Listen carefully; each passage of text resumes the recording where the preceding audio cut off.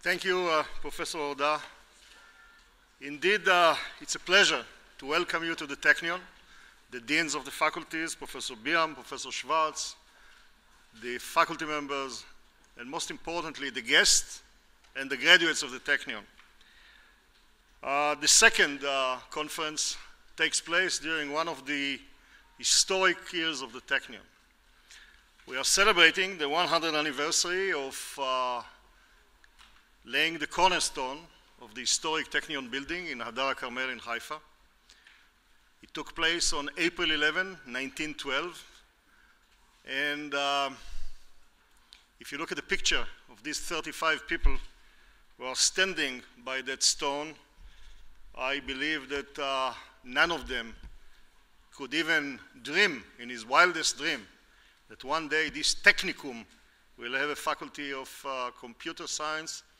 Even I'm not so sure if they thought about electrical engineering, let alone about a conference on computer engineering. And during the summer, we spent countless hours discussing how we are going to celebrate the 100th anniversary.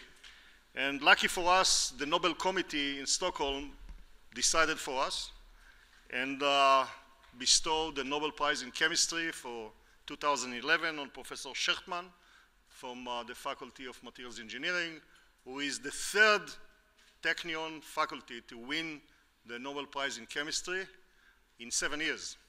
By the way, none of the three is a chemist, which is a different story. And then there was another committee convening in New York, and this committee is the Committee for the Development of Economic Development of the City of New York, chaired by Bob Steele, the Vice Mayor of New York.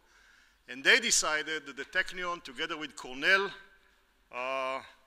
won the competition, the international competition, to establish an applied research center in the heart of Manhattan. This competition, attended by 38 universities at the first stage, 18 at the second, 7 were at the short list, and the Technion and Cornell won the competition. The city is giving us free land, 10 acres, and $100 million to start the project. I must say that universities are prestige are built on such events. But if you look at the history of the Technion, I think the claim to fame of the Technion is different. We just completed a study on the contribution of Technion graduates to the Israeli economy. We used the same methodology of that of MIT, and we interviewed 4,000 of our graduates. The results of this study were published, and the book came yesterday. It's called Technion Nation. Why Technion Nation? Because this is the start of Startup Nation. And these 4,000 graduates, the career changed the economy of this country from that of Jaffa oranges to semiconductors. 1/4 of the graduates, of the 4,000 graduates, were involved with a startup company. 60% of them hold managerial positions, from a CEO all the way to a team leader. 1 in 4 had at least one patent. The average number of patents is 3.9.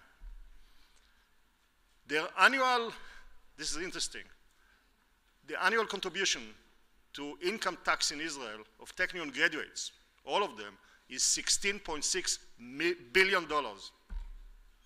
Total output is $21 billion. So one university changed the economy of an entire country. And when I asked Mayor Bloomberg of New York, why did you pick this university? The Atlantic, the Mediterranean separated between us. He said, you are the country that was changed by a single university, and you are the university. The Technion established the Computer Engineering Center as a joint project between 2 of its flagship faculties, electrical engineering, computer science.